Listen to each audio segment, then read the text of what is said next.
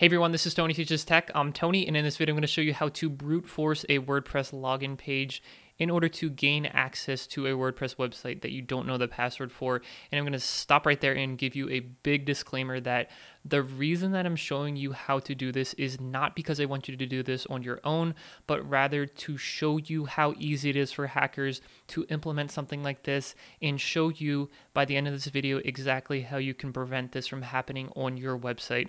I truly believe that by demonstrating this, it will hopefully kind of light a fire under your butt and scare you into installing a plugin, taking a measure to prevent this from happening to your website, because none of us want our websites to be compromised. So let's go ahead and show you how this all works and then show you how to prevent it from happening. And if you're not familiar, brute forcing is just a way of pretty much repetitively at a very fast rate trying different passwords on the login page automatically, systematically, so that you eventually at some point with enough time you can figure out what the password is. So let's go ahead and hop on in here to the tutorial. All right, I have a secure website, like, comment, subscribe.club, and I do know the password because I set it up, but I'm going to pretend that I don't know the password. And what I did was installed some code that somebody wrote on GitHub to brute force WordPress. And this is a well-known thing. If you go to github.com, and all you have to do is search for WordPress brute force, something like that, and you have 136 repositories that could potentially be related to helping you do that. So I checked out a couple of these. The one that I ended up using was this brute forcer one. It's a Perl script. We'll take a look at that in a second. But what I did, I already have a server here running, and I have the brute forcer software installed here. And it's just, if you never used GitHub before, basically all you have to do is come in here and click on get the code, copy the URL, and then on your server you can do git clone and then the name of the URL that you want to pull, and that's going to pull down all of that data onto your local file system, and that's what that looks like. It's just one single Perl script. Okay, so how do you run this? Well, you need Perl installed, so you need to install Perl. Do that first, and then you can do Perl, call the name of the script that you want to run, which is xbruteforcer.pl, and I'm going to give it the -h flag for help to understand how to run this. And actually, all of this information is right here as well. But if you're on the command line, this is what that looks like. So basically, you're going to say Perl, the name of the script, and then you're going to give it a list of websites. You're going to give it a list of websites, as you can see here, that you want to brute force. For us, it's just going to be this one right here, like, comment, subscribe.club, and then you are going to give it a password file. So that's kind of how it brute forces itself with this passwords file. You're going to give it a list of common passwords, which I'll show you how to get those as well. And then it's going to basically systematically run through top to bottom and try every single one of those passwords to log into the website in the list.txt file systematically, one by one. And it does it really quick because it's a program. It's a computer program. So let's take care of this. Let's make our list.txt file. So you can use the Vim text editor, list.txt, and just going to put in here this URL. So like, comment, subscribe.club. Paste that in there. Okay. And then our passwords file. So there is a passwords file here. Let me see what that looks like. It has 110 passwords in here, common passwords. We're going to get rid of that one, and I'm going to show you a different password file. Again, something on GitHub that I found. It's at this URL, and this has 10 million passwords, top 10 million common passwords. It's 8.13 megabytes in size, and let's take a look at it. How do we view the raw file? And that'll take a little bit. So here, this 1, 2, 3, 4, 5, 6 password 1, 2, 3, 4, 5, 6, 7, 8, and this goes on and on for 10 million rows. What we're going to do is copy this URL right here, open up our terminal window again, and use the wget command to download that onto our file system. And now we have that on our file system. And just so you know that it's on here, we'll look at that again, and there's the same content in here. Okay, so let's rename that. I'll use the move command to just rename that to a simpler file name called passwords.txt.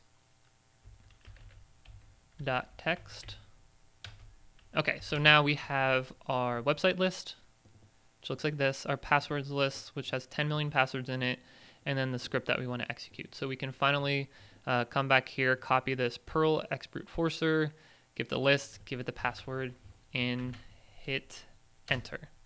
So it's asking you which type of website do you want to brute force. So this can do more than just WordPress. Some of these other options here, we're just going to do WordPress. Okay. And then it said, oops, line 269, there's an error. So no such file or directory at brute forcer line 269. Let me debug that real quick. Okay, my bad. It was it's asking, I told it that I was giving it a file called passwords.txt, but I named the file password.txt. So sorry about that. We'll try that one more time. And then we're going to pick WordPress, hit enter. And now it's literally going through that file one by one. You can see this go pretty quickly, trying all these different passwords.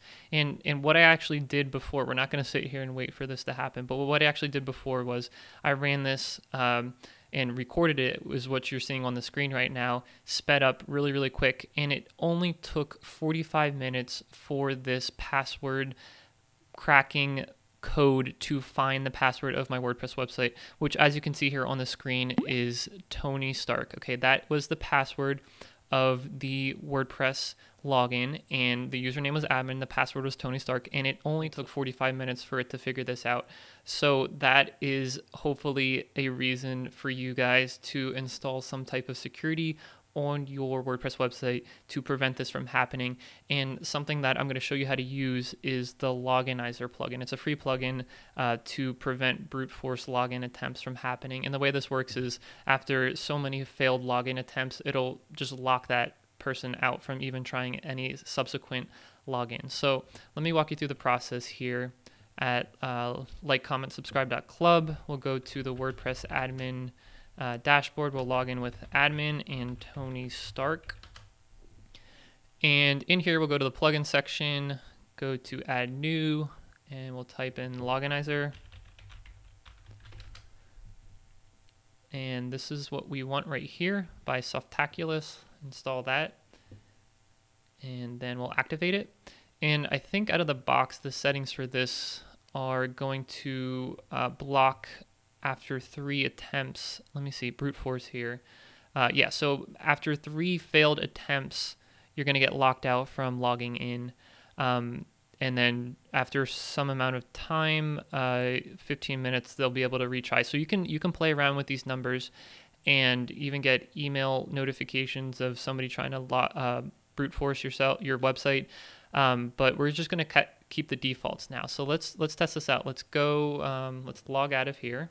Whoops, let's log out of our website, and then we'll try to log back in. So we'll type admin, and I'm going to type the wrong password here, okay? Now it says incorrect username or password, 2 attempts less. So we'll try admin, and then we'll do another wrong password, 1 attempt left, and then admin, we'll get it wrong the 3rd time, 0 attempts left, and now we're done. So anything after this, you exceed the max login retries, please try again after 15 minutes. So if we would run the script, and we're going to run the script again, it would be locked out after 3 rows in the passwords file. And it would keep trying because the script's not smart enough to know that it's locked out. It would just keep trying through it. And when it gets down to that point in the file where it gets to Tony Stark, it's going to try it and it's going to fail, even though it's the correct password, because it's locked out. So it can brute force all day, get the correct password, and still not gain access to the system because we put this plugin on our WordPress website. So let's do a basic demonstration of how that works. So if we go open our terminal window again, and let's remove our passwords file and make a new one. We're just going to call it password again. And we're going to do password. We're going to do 1, 2, 3, 4, 5, 6. we're going to do hello world. And then the fourth password in this passwords file is Tony Stark. Okay, so under normal circumstances, without the Loginizer plugin, this would be able to log in successfully after 4 tries. But because we have that plugin installed, it's not going to work. So let's run that again. Perl xbruteforcer.pl. We're going to give it the list of websites that we want to try, which is like, comment, subscribe.club, and then the password -p password.text. Hit enter. It's going to try all those. Well, we have to tell it's a WordPress website. Now it's going to try all those WordPress passwords to log in, and none of them work. As you can see, it tried those 4 passwords and it was not able to successfully log in.